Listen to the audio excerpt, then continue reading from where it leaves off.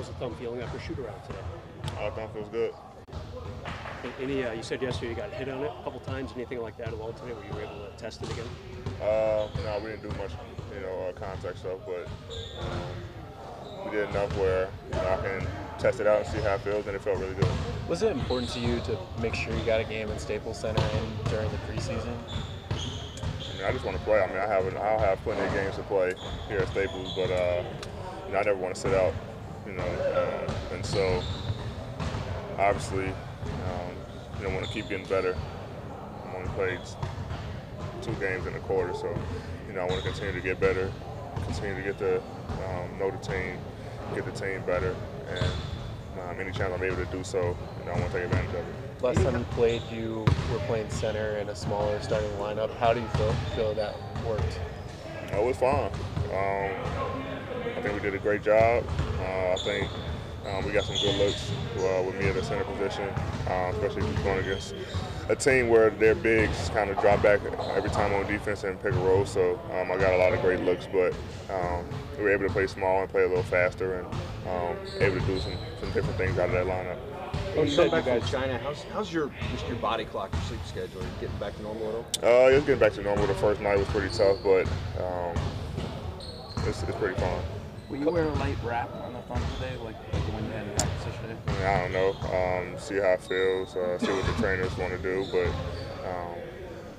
it's all depending on how it feels.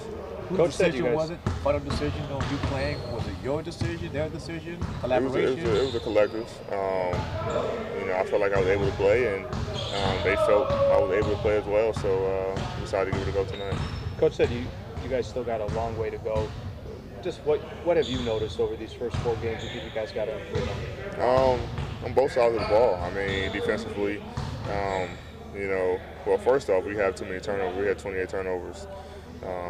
So we definitely don't, want that to be a continuous thing. But we got good shots offensively as well. I think our turnovers on the offensive end is really what's going to hurt us. We got to cut that in half.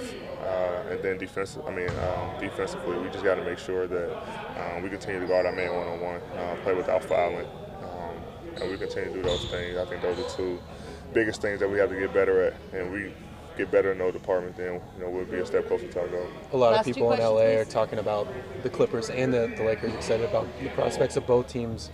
What do you feel about the potential for that rivalry and being a part of LA basketball this season? We just want to play basketball. That's regard to the hype up the Clippers Lakers rivalry thing. We here to play basketball, and I'm sure they are as well. They have a great team, a great coach, great organization. But for us, it's all about getting better each time we step on the floor. How prepared are you for the traffic going to the Staples Center? You ready for it? I'm fine. I'll be fine. I'll leave a couple hours earlier. Make sure I'm there on time. Do you have a little fast track yet? You put in your windshield? Nah, I don't even know what that is. You should get one. Appreciate Save you it. some time. All right, thank you. Thanks for watching ESPN on YouTube. For highlights and analysis, check out the ESPN app. And for live streaming and premium content, check out ESPN+.